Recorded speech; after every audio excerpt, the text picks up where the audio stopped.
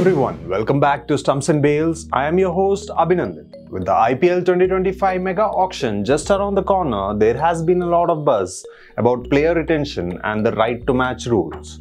One significant change this year is the removal of restriction on retaining overseas players, allowing teams to keep as many as they want. So today we are diving into the overseas player targets that Royal Challengers Bangalore might pursue in the upcoming mega auction.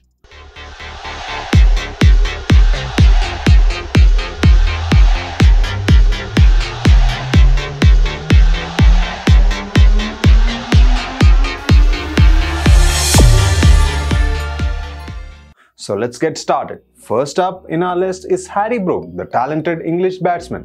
At just 25 years old, Brook has already made a significant impact in the international cricket.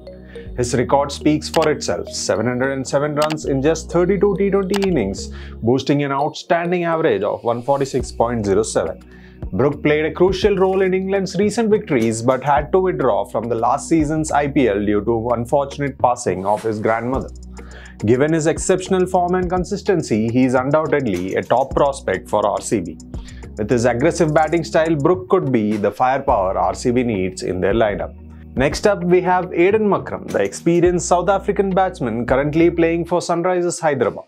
While Markram had a somewhat disappointing IPL season, his overall potential and recent improvements in his batting approach can't be ignored.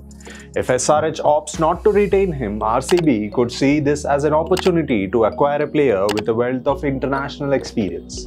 Markram's ability to play crucial innings make him an appealing option for RCB as they look to strengthen their batting order. So there you have it. With the new retention rules, RCB has the chance to explore exciting overseas player targets like Harry Brook and Aiden Markram in the IPL 2025 mega auction. Who do you think will RCB target? Let us know your thoughts in the comments down below. Don't forget to like, share and subscribe to Stumps and Bales for more updates and insights on IPL 2025. This is Abhinandan signing off. See you in the next video.